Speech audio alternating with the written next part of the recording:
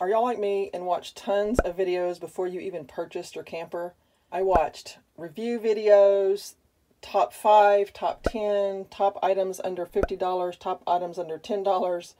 So in this video, I'm going to do a review of the reviews. So things that I bought and don't like and do like, and whether I'm going to use them or not. One of the first items that I purchased months before I got my camper was this cool little toaster that you can use on your propane stove. And Patrick on Travels with Delaney did a little review on this, and I think it's under $5 or it might be $7, something like that. But sorry, Patrick, womp, thumbs down. I don't like it. It takes a really long time to heat up to actually make toast, and you can see what it did. I mean, I've only had it a couple of months and it rusted so quickly.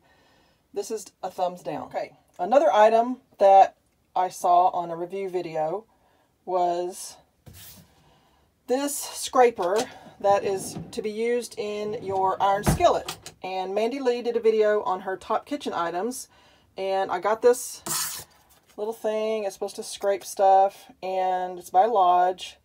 And actually, it's not too bad, I'll have to say. Good job, Mandy, with this one. This would be a thumbs up. Okay, another item by Mandy Lee is this Lunatech dishcloth. And it looks kind of ratty. It does stain a little bit, Mandy, but it actually works really well. They're supposed to be, I think, odor-proof, and they are. They don't smell at all, and I might have put this through the dishwasher at the house. But these are relatively inexpensive. I think they're $8 for a pair. I'll put a link to all these things down below. But these are great. I have one in my home kitchen and the camper kitchen, and they really do well. You don't need a lot of soap and water, and I think they work great. Thumbs up with this one, Mandy.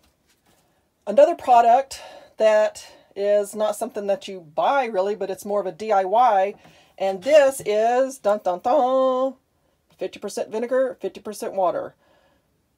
Shown by Randy's Adventure. Randy, this is awesome. I use it in everything. I clean all the surfaces. It really does a great job. I don't like using, any kind of bleach and stuff because I'm allergic to some of that stuff. It gives me a really bad headache. And I'll use some of the other wipes, but this stuff cleans everything you need. Thumbs up, Randy.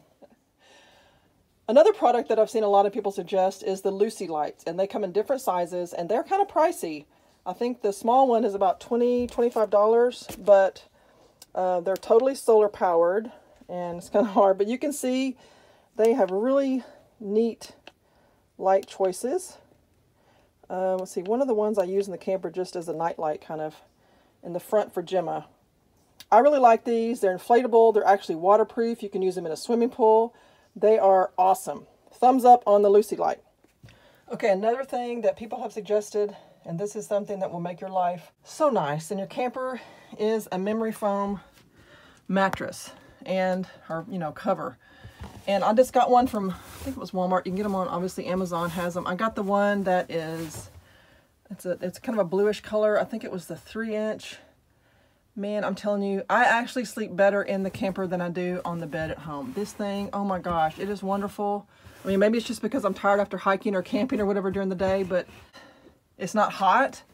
I've slept in here, in the summer. I mean, obviously I had the AC on. Definite thumbs up on the mattress. Okay, another thing that I cannot live without in my camper is the good old dust buster. I love this thing. This is just an inexpensive one. I think this is under $30 for sure. But man, with dogs, and even me, I'm noticing that I carry in more dirt than the dogs. And you'd be amazed how long the charge lasts. It's sturdy. You can't hurt this thing. I swear, I've banged it around everywhere. But just on the floor, with just see little junk like that, just, during the day, I get stuff everywhere. And I don't want this stuff grinding into the floor. Man, get a dust buster. Thumbs up on this one. Several people have suggested it.